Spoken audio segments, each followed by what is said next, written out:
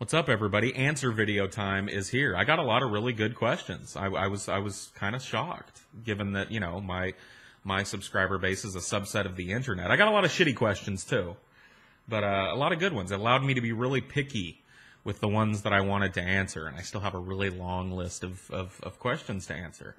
So yeah, let's kick it off. I've got I got a couple of bottles of blue Gatorade G2. Because I anticipate this is going to take me a while. I might even take a break at some point and come back and finish later. I don't know. We'll see how it works. So let's move right along. Why do you think people believe 9/11 conspiracy theories? Well, let me ask you this. What makes you think I don't believe 9/11 conspiracy theories? What makes you think I would have insight into the head of people who do? Other than the fact that I am one.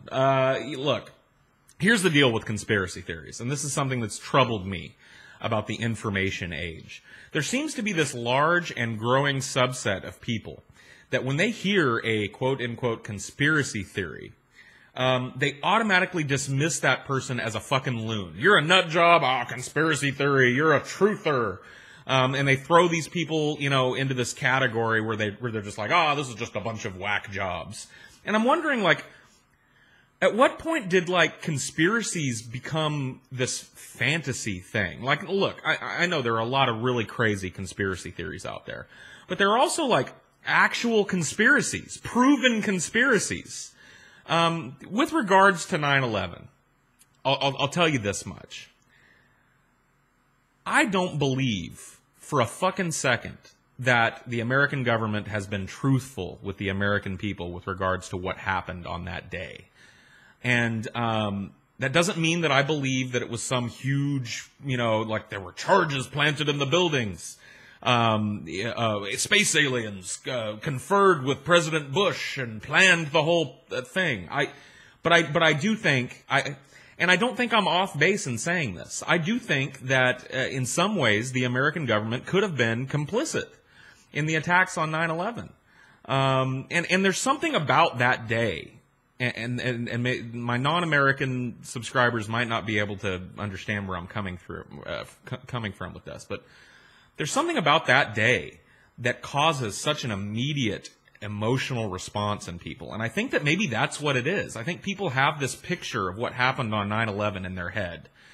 And it's like sacred ground for them. Not literally, but that too. But, in their mind, that little space that 9/11 occupies in their mind is sacred. And anybody that wants to ask questions about it is a loon and a kook and a fucking whack job. And how dare you disrespect the people that died that day? Look, the American government has a nice storied history of lying to the American people. You look at something like the Gulf of Tonkin incident, which was used to great effect by the Johnson administration to massively escalate the war in Vietnam. It never happened. It never happened. That is a lie that the American government told that led to the deaths of thousands of American soldiers and countless thousands of Vietnamese people. It was a lie told to the American people to get them to support a war that was against their best interests. The American government has done this in the past. If you want something a little more recent, let's think about it this way. Look at the war in Iraq, okay? Does everybody remember the type of shit we were told in the lead up to the war in Iraq? Do you remember, I remember distinctly being told that Saddam Hussein had a fleet of unmanned drones that were capable of transatlantic unmanned flight, right? They could fly across the Atlantic Ocean and reach the eastern seaboard of the United States carrying biological agents or dirty nuclear material. And because they were so small and could fly so low, they were completely invisible to our radar. We were told that he had this shit. That was a blatant fucking lie. A lot of people would say, no, Paul, that was bad intelligence. No, that was a fucking lie.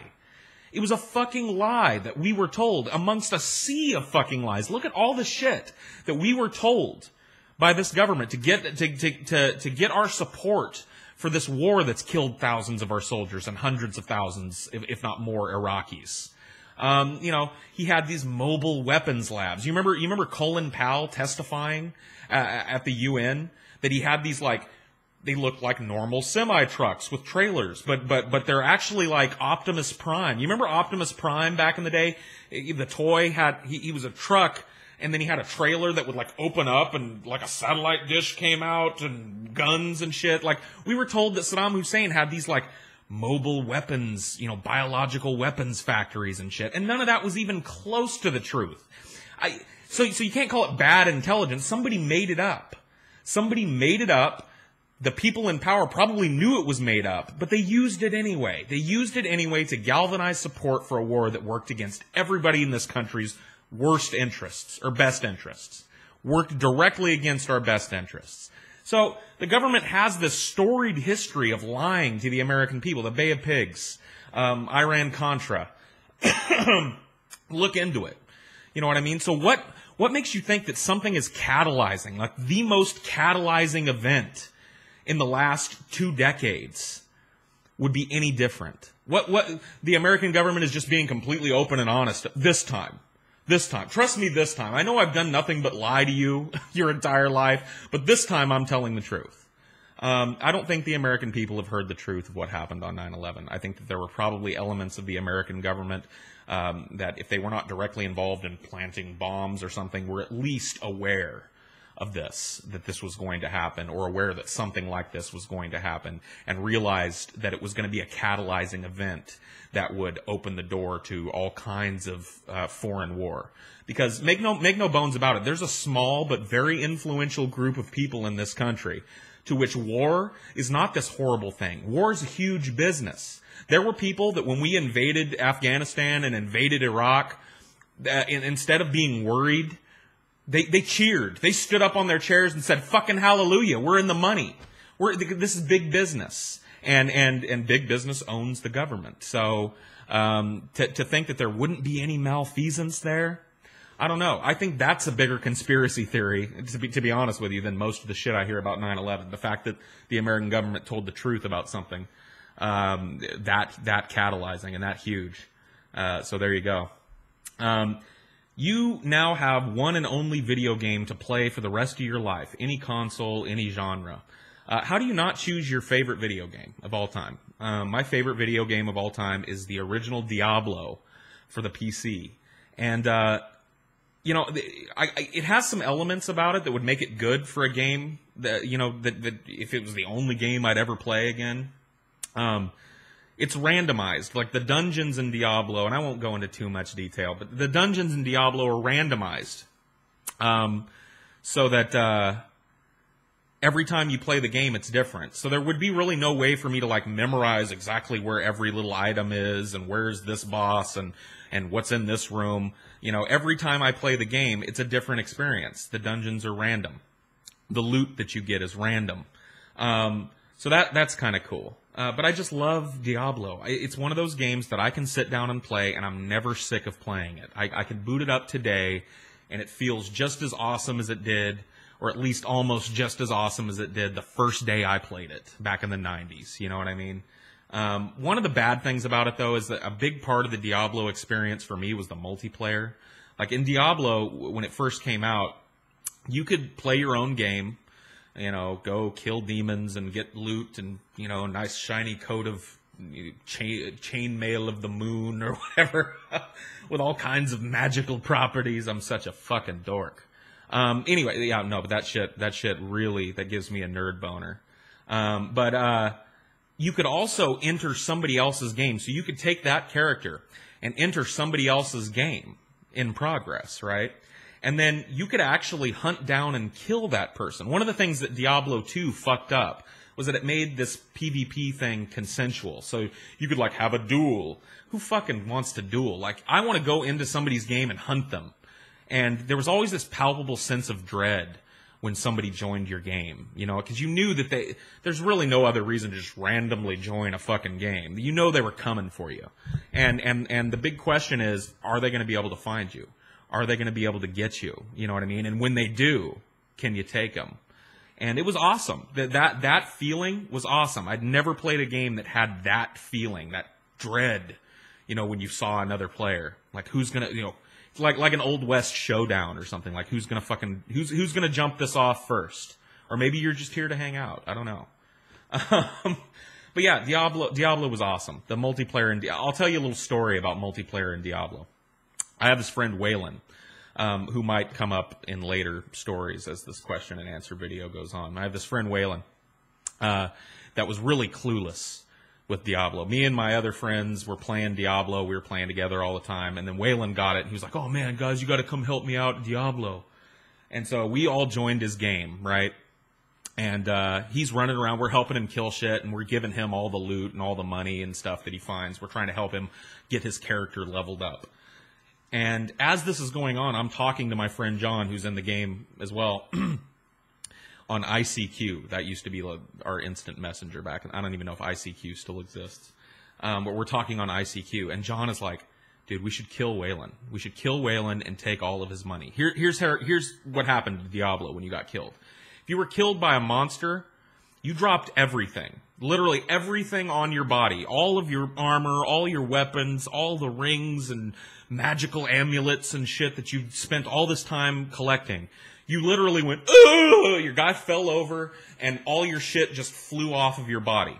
You know, like your pants came off and flew over there, and your fucking hat came off and flew over there. If you were killed by a player, you only dropped half your gold. And so he was like, dude, we should kill him and take his gold. And I was like, no, I want him to play with us. Let's just be nice. But he was totally clueless. And as time went on, this started to sound like a better and better idea. And finally I said, fuck it, I'm going to do it.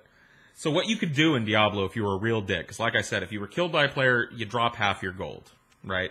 So it's not a huge loss. I mean, it still sucked, but it's not a huge loss. But what you could do is you could kill a person and then cast a spell called Firewall right on top of their body. Firewall, creates a giant wall of fire that deals damage constantly as long as you're standing in it. And then you could resurrect that person. When you resurrect a person, they come back with like 1 hit point. So what would happen is you'd kill somebody, cast a firewall on their body, and then resurrect them over and over again. And every time they die, I'm such a dork. Every time they die, they would drop half their gold, so 50%, and down to the point where they only had 1 gold. So I did this to Waylon. I fucking killed him, and I'm laughing my ass off. I'm hysterically laughing, raising him over and over again. It's just, and little piles of gold are flying everywhere. You can't beat that. You know what I mean? You can't beat that. So yeah, if I only had 1 game to play for the rest of my life, I went into way more detail than you wanted, but I think that's going to be a running theme. It'd be Diablo, the original Diablo. Paul, what's your biggest regret in life? Just a personal but fun question. This is going to be a long one. This is going to be one that takes me a while to answer, because I want to be candid and I want to be thorough with this. My biggest regret in life is the last relationship that I was in prior to my current relationship. It was 6 years, and it was probably the worst 6 years of my life. For those of you that have ever been in a really destructive relationship, you'll understand what I was saying. This girl and I were horrible for one another. Absolutely just horrible. We brought out the worst in one another. And so I'll tell the story of how we met, kind of what happened, and the aftermath of this on my life to give you context of my biggest regret. So, right after high school, I started to go to college, and I was hanging out, surprise, surprise, in front of the theater building at the college, and all of a sudden I hear this voice say, "Paulie?" And I look up, and this beautiful woman, just gorgeous woman, is running towards me, and I have no idea who she is. Absolutely no fucking clue. All my friends call me Paulie. And now everybody, on my YouTube channel is going to call me Paulie. But anyway, she's running towards me, and I'm like, who the fuck is that? She throws her arms around me like she's a long-lost friend that I haven't seen in 20 years. Kisses me on the cheek, and she's like, oh my God, I can't believe it's you. It's been so long. And after we stopped hugging, I looked at her, and finally, after 10 or 15 seconds of intensely, panicking, because she obviously knows me really well, and I have no clue, I figured out who it was. And it was this girl that I went to high school with. She was 3 years older than me, or 4 years older than me. And we met in high school through drama. We were in drama together. She graduated, but I continued to hang out with her and her group of friends, even though they were no longer in high school. And we lost touch my last year of high school or something, and I hadn't seen her. And the reason I didn't recognize her was, and I'm not making fun, I'm not trying to be an asshole. Back in high school, she was a really big girl. And I'm not, I'm a fat guy, okay? And I like to think that there are like levels of fatness. And I think of myself, teetering up towards the high end of medium fat, if that makes sense.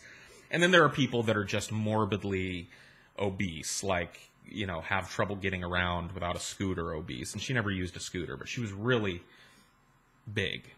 And in the time that we lost touch, she had gotten bariatric surgery, gastric bypass, which is really popular in the United States for people that are really, really overweight. And had lost something like 200 pounds. And she was absolutely, like, model gorgeous at this point. And I was blown away. So I spent that whole day with her. I ditched the rest of my classes, which would become a pretty regular thing in my college career. But I ditched the rest of my classes, took her out to lunch, and we hung out and talked and had a great time together. I brought her back to the campus to drop her off at her car, and she gets out, and I get out to give her a hug, and she gives me a hug, and she puts her mouth, like, right against my ear. And for me, that's hot, you know what I mean? Like, my ears, like when a chick, like, nibbles your ear, she puts her mouth, like, right against, and we're hugging, and she leans over and puts her mouth, like, right against my ear, and she whispers, she says, "You're going to call me, right?" And I said, yeah, of course. I got your number, It sucks that we lost touch. We need to catch up. And she goes, no. You don't understand. You're going to call me, and I'm going to fuck your brains out. Now, for a lot of guys, the reaction would be, what are you doing right now? Can I go to a payphone and call? Because, like, we could go now, especially if you saw this girl. She's gorgeous. But for me, you got to put yourself in my shoes here. At this point in my life, I'm an 18-year-old virgin. I'm just out of high school. I'm still living at home with my parents. For all intents and purposes, I consider myself to be a kid still. I'm still a kid. You know what I mean? I've never had sex. I've certainly never had, like, a full-grown... At this point, she's 21, maybe 22 years old. I've never had a grown woman threatened to fuck my brains out. You know what I mean? It freaked me out. I said, oh. Yeah. And she got in her car and left, and I got in my car and left, and I never called her.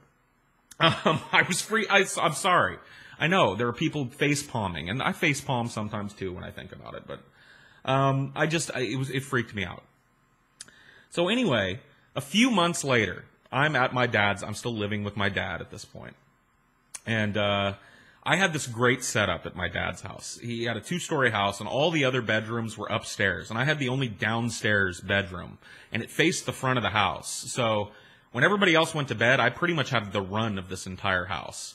And my friends could come over and just come in through my window. Like, I took the screen off the window, and they knew that, if my light was on, they could just come and knock or let themselves in.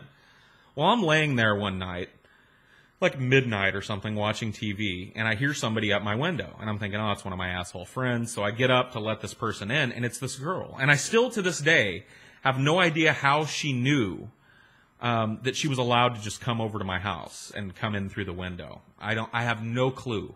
It's a mystery, but there she is. And she's got this little shopping bag filled to the brim with alcohol. She was working as a bartender at this point in time. Yeah, so she's a bartender, and now I'm 19. I've turned 19 since the run-in that I had with her earlier. I'm 19, and a bartender is crawling through my window. And she proceeds to get me really, really drunk, and we end up in my dad's hot tub out in the backyard. And she is trying her best to rape me, just totally all over me. And I was so nervous, you know what I mean?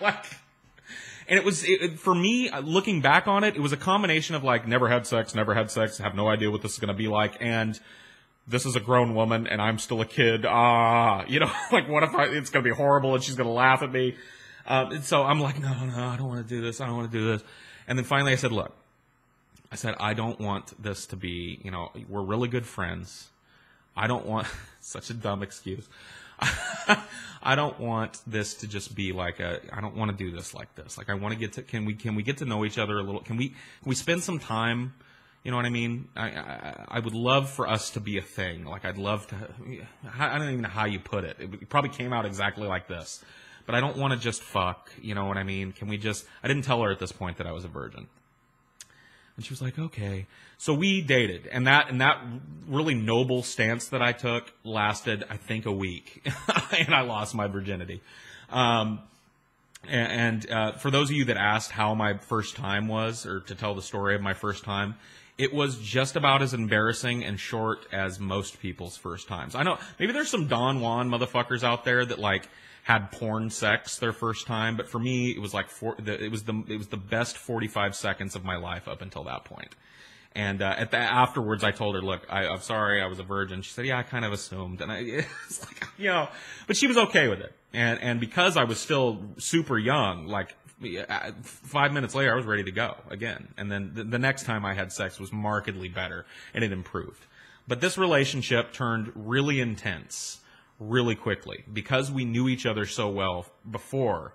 I think we skipped over a lot of the shit that happens normally when you date a person. You know what I mean? We already knew each other. We knew each other's quirks. We knew what we liked and what we didn't like. We had all this history together. So this relationship got super intense really fast. And, you know, I love yous came real quick. You know, it seemed abnormal, but it was really intense. We were all over each other constantly.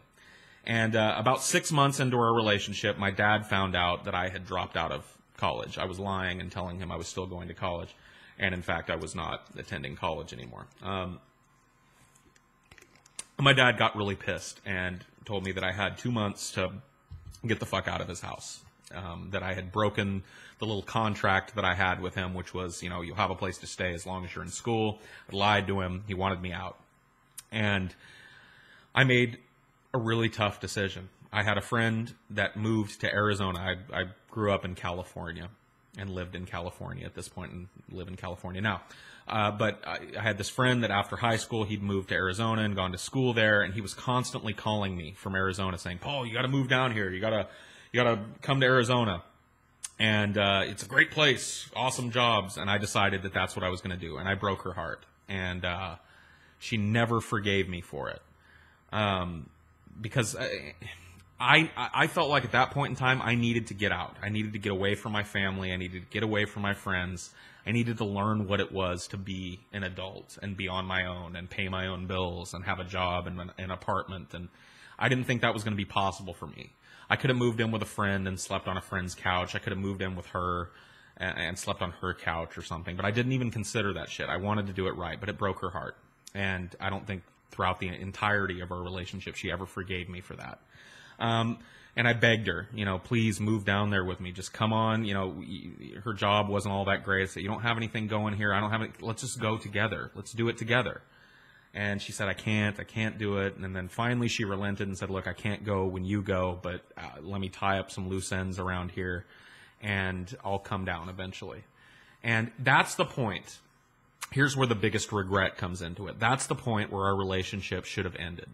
And I wish I was mature enough at that point to see that I should have just broke that relationship off, because the prospect of having 6 or 8 months worth of a long-term relationship, it doesn't work.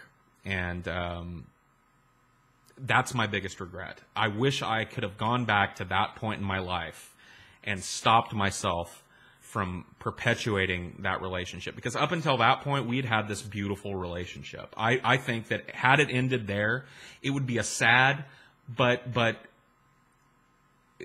in a lot of ways, really joyous memory for me. Because we were really like intensely in love. We loved each other and would have done anything for one another. And to have the relationship break up there, yeah, it would have been ugly, but I think I would have good memories of that relationship, whereas I have nothing but ugly memories of that relationship. So I moved to Arizona, I got a job, and got an apartment, and then she moved down, and things were okay for a couple of months, and then our relationship was shit. And it drug on for 5 years. And it was emotionally abusive. At some points it got physically abusive. Not me. I'm not a wife puncher. But I was like one of those Maury Povich guys that goes on Maury Povich and is the batter. She would get really, like when we'd argue, she was really physical. And I don't know if it fucked me up or not, but it sucked. I mean, nobody likes being slapped and hair pulled and shit. And it was a nasty, ugly relationship. And I never would have ended it. And we ended up living in Arizona for 3 years. We moved back to California. Our relationship was horrible on every level. And yet it was outwardly one of those relationships that everybody that I knew was really jealous of. They were like, oh, you guys are so good together. You guys are the greatest couple. And we played that role in public. But in private, we just couldn't stand to be around each other. And it was really hurtful and ugly. And the best thing that she ever did for me was to finally leave me one day. She left me out of the blue one day. She had gone to house sit for a friend or something. I don't know what it was. One of her friends had broken up with her boyfriend, and she went to go stay with her overnight. She was crying, and I called her the next day, and she's like, I'm not coming home. And it devastated me. It was, to this point, the most devastating thing that ever happened to me, because I was so invested in the relationship. Even though it was ugly, I was so invested and so believed that I would have done anything to perpetuate that relationship. And it just, I never would have ended it. I was so committed. And she did. She left me, and it was the worst thing that ever happened. I mean, it devastated me. It completely uprooted me from my life. I developed really rapidly a huge drug problem because of it. I started, and up until this point, I wasn't exactly chaste when it came to drugs. But I started, I was smoking a lot of weed and drinking a lot anyway. But I started, all the time, whereas, maybe it was like every weekend or maybe 2 or 3 times a week I would get drunk or smoke weed. It was every day, before work, after work, all night long, till I fell asleep crying. It was really that pathetic. Fell asleep crying. And then on top of it, I started popping pills. I started taking Vicodin by the handful. And anybody that's ever taken those 3 types of drugs at once knows that this feeling that you get when you're spun on Vicodin and high and drunk off your ass all at once, it's this complete out-of-body experience. You're just like, you're not even a human anymore. You're an animal. You know what I mean? You're just, I mean, literally that bad. There are times where I dragged myself into bed, and I remember thinking, I'm not going to wake up. Like, if I go to sleep, I'm not going to wake up. And I was okay with it. It's probably the closest to suicidal I've ever been. I wasn't actively, or at least consciously, attempting to overdose or kill myself, but I would have been okay with it, if I had just died. And it still to this day affects the person that I am. It's probably one of the most galvanizing moments I've had growing up. And it put a scar on me that'll never heal. It'll never heal. That'll never fully go away for me. And it's adversely affected every relationship that I've been in since then, in one way or another. And I've worked really hard to work through the issues, and luckily I have a very understanding wife who I've told this story to and understands how painful that was for me, that period of time and that whole relationship. But yeah, that's my biggest regret. Really roundabout way, probably a lot more info than you wanted, but there you go. If you won $5 million in the lottery today, what would you do with the money? I don't know. Probably what most people would do. I would take care of my parents first and my nieces and nephews. I would make sure my parents' house was paid off. My parents, specifically speaking here, my mom and stepdad, are the 2 hardest working people I've ever known in my entire life. They have a work ethic that just I don't even think really exists in the world anymore. And they bust their asses. My mom has worked at the same factory my entire life. And she does a job that a lot of people these days would consider to be a man's job. I mean, she's driven these giant front-end loaders. She stacks things, it's called hand stacking. She just busts her fucking ass every day of her life. And if I won $5 million, the first thing I would do is pay their home off, put a nest egg for them so that I knew that they would have enough money to do whatever they wanted, or at least within reason. $5 million these days is not really that much money. But I'd want to make sure that they were taken care of, that they had, and then I have a lot of little nieces and nephews that I'd want to make sure had a college fund, you know what I mean? So that they could get into a good school. And then I would probably pay off my house, actually our cars are paid off. pay off my bills and I don't know. Those are the main things, though. Take care of the people that took care of me growing up. Here's a long one. My entire family is completely shut off to science and only believe what the Bible says. No matter how many times I tell them that something as minuscule as the age of the earth will not and cannot contradict the Bible, they brush it off and dance around the question. I was wondering if you've been in this sort of situation with family or friends and how you ultimately dealt with it. Okay. Well, yes, I've been in this situation with family and friends, and I'll tell you. Growing up, I have one biological sister, and we were very close growing up. We went through my parents' divorce, which was kind of an ugly thing, and we were always really good to each other. We took care of each other. She's younger than I am, so I was the big brother, and we had a lot in common personality-wise.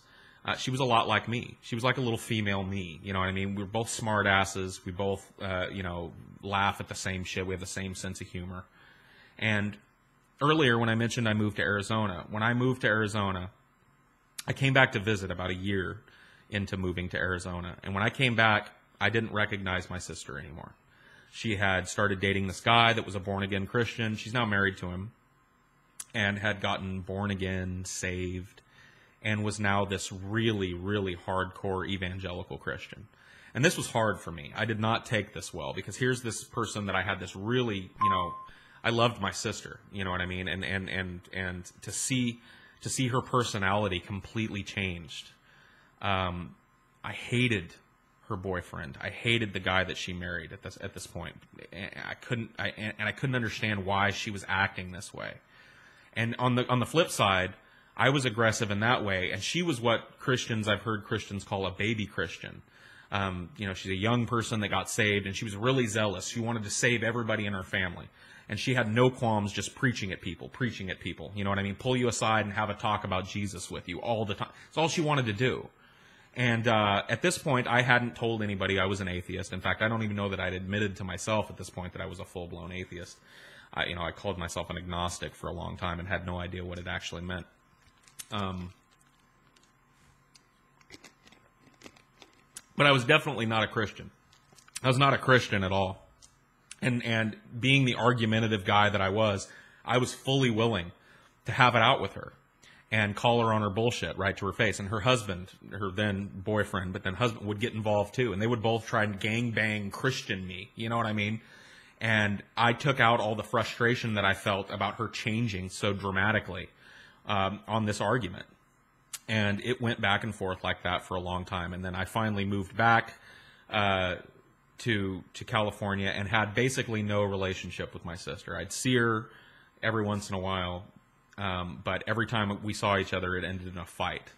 And years, go by, and I start dating my current wife. And one night, my mom invited us all over to dinner. So she invites us over to dinner, and it's me and my then girlfriend and my mom and stepdad and my sister and her husband. They were married at this point. We sat down at dinner, and this was right when the Iraq War was kicking off. And my wife and I have a lot in common when it comes to politics, and we're vehemently anti-war people. I was anti-war before the Iraq War, but the Iraq War, I think, even more so than the war in Afghanistan, really galvanized my anti-war feelings. And we start talking about the Iraq War, and it mushrooms into this big religious conversation, and my sister is screaming, and I'm screaming at her, and my wife is jumping in, and her husband is jumping in, and at one point my stepdad just got up and left the table. And it was at this point, number one, I felt horrible, because I'm the oldest, right? I'm the oldest of the siblings, and I felt like it was really my duty to stop this conversation before it got out of hand like that. And I didn't, you know what I mean? I allowed it to go there. And I was so mad when I left. And they got up in a huff and left. And I pulled my parents aside before I left. And I said, "I'm so sorry, guys." I said, "That will never happen again. I promise you." I said, "I disrespected you. I disrespected your home. And I should have known better. And it'll never happen again." And I was so mad. I went home and I was so mad the whole way home. I yelled at my wife, and not at her, but like, just fucking how fucking bitch, and God, the fucking cocksucker of a husband, and how could she be so wrong, and what the fuck happened to her, you know? And I took the next week and I really thought about it. And this is the hard decision that you have to make when you're in my position. I asked myself, do I want to have a relationship of any meaning with my sister? Do I want her to be a part of my life? And I chose yes. And in order to do that, that means I have to step down and stop talking to her about these things. And it's a fucked up situation to be in, because I had to make the decision. She didn't make she's just as openly conservative and Christian, and just as she prays, you know, every time I have a meal with her, she makes everybody hold hands around the table and pray, and I hold hands and stare off into space. I'm the one that has to deal with the consequences of her decision. There was nothing mutual about it. I made the decision to stop pursuing it, to keep myself, because it was either that or I would not have any relationship with my sister or my niece and nephew who have been born since then. And I made that decision, and it's a fucked up decision to make, and it feels really one-sided. But I had to do it. That's what I had to do. And you're probably going to be faced with the same decision at some point in your life. And it's fucked, but it is what it is.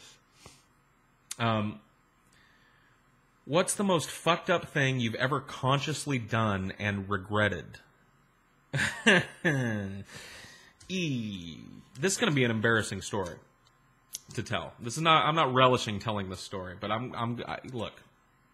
What am I going to do? Am I going to be untruthful?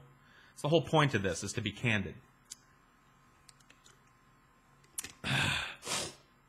Excuse me. When I was 16 years old, on the internet, there was this website called MPlayer, the letter M Player. And it was a video game-based website that would allow people to play multiplayer games together and have voice chat. Nowadays, voice over IP, things like TeamSpeak and all that, it's a foregone conclusion in video gaming. But this was new. Being able to chat over the internet via voice with somebody you're playing a game with was huge. And it wasn't just a gaming community. There were all these little voice chat rooms that would spring up.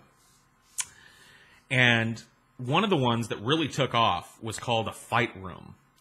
And this is where people would go in and insult each other, you know, say things to each other. It was almost like the beginnings for me of what the internet really is, which is a bunch of people saying a bunch of shit to people that if they were like in person, they'd never say. You know what I mean? And that's what this fight room was all about. And little personalities started to shine out in this fight room. The more I went to it, the more I started to learn about people. And there was one chick that would go to these fight rooms, and her name was Meredith. And she was an asshole. I mean, she was so good at this whole fight room thing, and so was I. And what you should know about me, too, is at 16, I sounded like I sound now. My voice dropped. When I was 12, like I went from, you know, a squeaker, you know, one day, and I came to school one day, and I was like, "Hey guys, want to go out to the playground?" And that was it. You know what I mean? So at 16 years old, I sounded like an adult. This timbre of voice is what I had basically at 16. So everybody in the room started to get to know who I was, because I was a huge fucking asshole, and I would, you know, we called it capping on people or ragging on people or busting on people. And I would just murderously assault people and fuck on them in this chat room. And this other girl and I started talking outside of the chat room because we were both real assholes. And then we found out, you know, when we actually got to talking, we were actually pretty nice people. And God, this is embarrassing. We started an internet relationship. I know. Trust me, I know. And so, now here's the problem. When we started to get to know each other, she tells me she's a 28-year-old woman. And I, at this point, was a 16-year-old man, or boy. And I knew that if I told her, "Hey, I'm 16, she would have been like, peace. So I made up this ridiculous story, and I'm talking the worst fucking lie that was ever told to anybody on the internet, ever. I told her I was from New York and I was 23 or 24 years old and that I was living in California with relatives of mine.